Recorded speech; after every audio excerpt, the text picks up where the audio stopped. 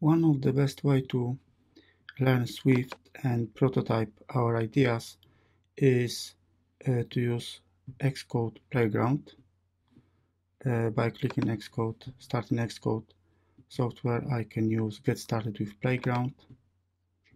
Now we can leave this default name, but we have to be sure to use platform iOS.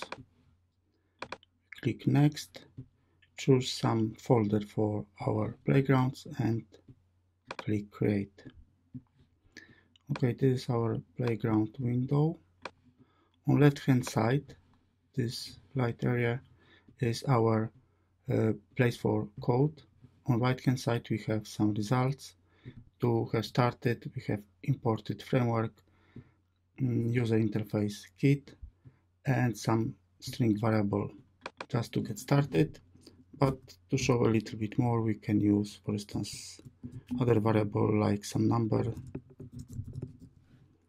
let's say double, and the value would be 5.6, and we can print this value and it will be shown on right hand side. The number, we interpolate the number to convert it to string,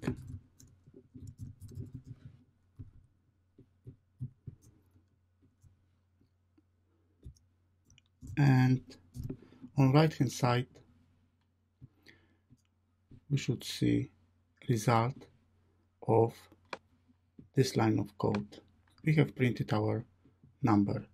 This is just a little bit of possibilities of Playground. There are more possibilities which help effectively to learn Swift and basically watch our behavior of our code and just prototype even much more complicated or complex parts of code.